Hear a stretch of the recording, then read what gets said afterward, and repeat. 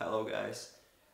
I decided to make maybe a bit shorter videos that are more to the point without all that bullshit and trying to really cut it down to make it simple to understand and more helpful to you and maybe me while editing long videos. Today's topic is Snowball Effect. How can we use it, what it even is, and so on.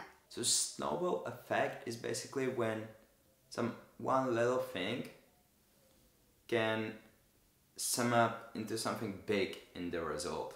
It means that maybe I just randomly talk to one person on the street, and because I approached them and we talked, he became my friend, and then we together start a huge business. So from one little interaction that happened, we created a huge business potentially.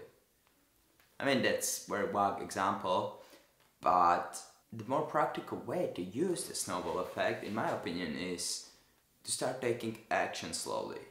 Because just as bad actions can have this negative snowball effect, like I started eating sweets, I stopped working out, I got fatter in the result, and didn't take enough actions in other things like educating myself more, learning programming, for example, which I wanted to do for quite a while, and I didn't really progress in it. And from the small steps, small negative steps, it can become whole negative life, kinda, without execution, without taking action, and just staying in your comfort zone and not really moving forward and just losing the time you have. Because the time we have is very limited in our lives. On the other hand, we can use the snowball effect for the positive side of the things. You start taking little and little action, and slowly, from a little action, build up more action, and it becomes a lot of good, positive action towards improving your life, towards maybe meeting cool new people, towards building a cool business, and so on.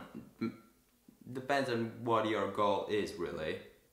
So the key is to start taking action of any kind that's kind of outside of your comfort zone, and starting to get out of your comfort zone step by step. Because doing these 1,000 things all at once, not eating sweets, eating just chicken and vegetables, and working out 3 hours a day, most people cannot do it just right away, and it's very difficult. But if you start working out 30 minutes a day, and then the second most important part starts, you keep it up, then you can add another 30 minutes, and then in a few weeks you can work out a few hours maybe daily, and you will be keeping it up because it was kind of slower progress towards that.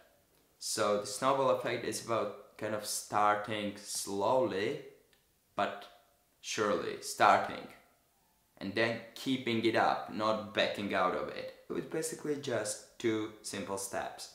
1, start taking action. Do something meaningful that is outside of your comfort zone and improves your life, but at the same time you look towards doing. Number 2, keep it up. Keep going, do it every day or every week, but I would recommend doing something daily, because then it can, after I think 63 days or something like that, after around 2 months, it starts forming permanent habits, like neural connections in your brain that kind of don't die away even if you stop this habit.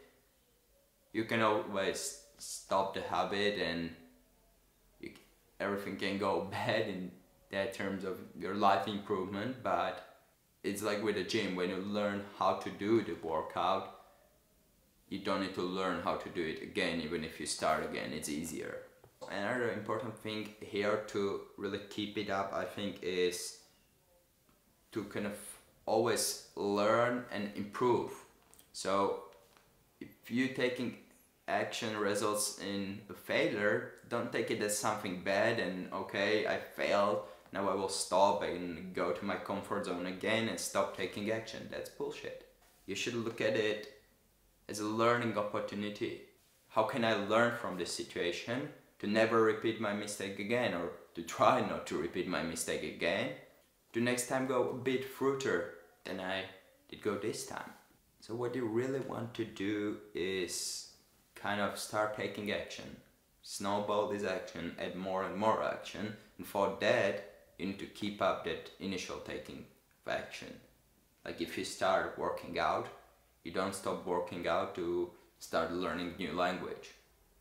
You need to keep working out. Maybe you add more time to your workouts, and maybe also start learning new language another 30 minutes a day aside of 40 minutes of workout a day or something of that sort. And you slowly add these productivity actions that are moving your life forward until you are where you want to be with this kind of progress, which I think you can always improve a bit more. And that's an important thing to understand. You will never be perfect. Perfection is the worst thing to be at. It's something we are seeking to achieve, but we never achieve, because if you are perfect, on absolute top with everything, the only way is down. And what really drives us as humans is achieving something, that progress, and then just very hardly, almost not being able to, but still reaching that top. But it's just the top of one hill, and we have thousands other hills we can climb on, thousands other mountains.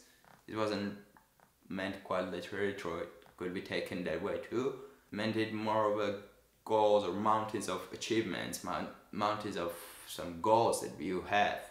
One can be having a great body, another building a huge business, another maybe being the favorite in your community or something of that sort. It doesn't matter what it is.